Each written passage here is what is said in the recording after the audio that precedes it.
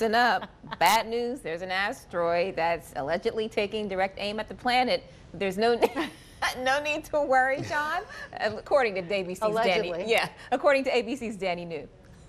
Something you don't like the looks of? We discovered a very large comet. Oh, good for you. The plot to many science fiction movies might actually be happening. Not for sure, but we definitely should be tracking this object. Dr. Dante Loretta is referring to a 4.5 billion-year-old asteroid named Bennu.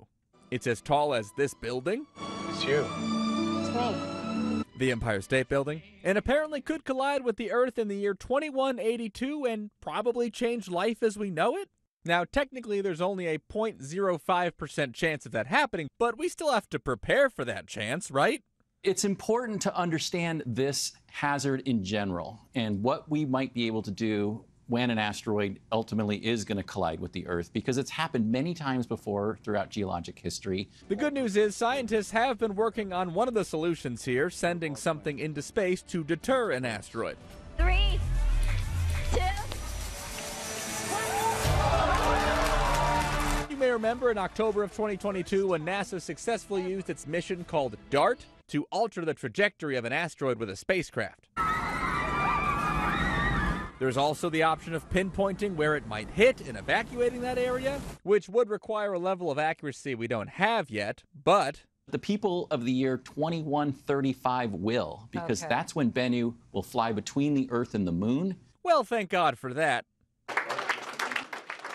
At least we know NASA has successfully made contact with this asteroid before. In September, the OSIRIS-REx spacecraft returned from a 7-year mission of actually collecting samples from Bennu. And Dr. Loretta says the findings could help answer the big question, how in the heck we got life on this planet? That's the biggest mystery in science right now, and I think this asteroid and the samples we brought home hold the clues.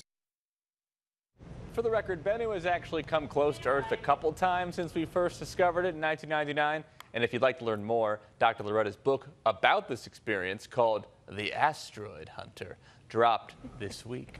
In New York, for ABC News, I'm Danny New.